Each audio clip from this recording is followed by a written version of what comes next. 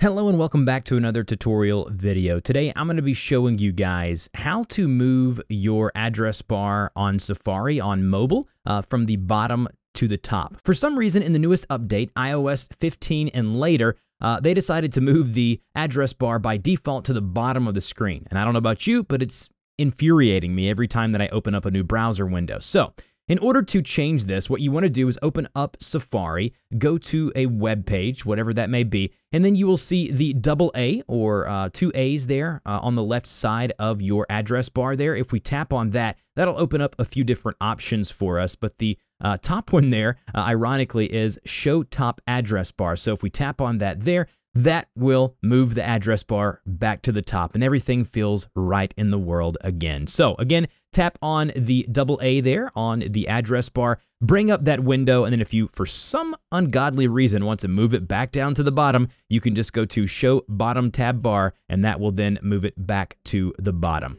Hopefully this was helpful for you. If it was, don't forget to like, share, and subscribe for more great tech tutorials just like this, and I will see you guys in the next video.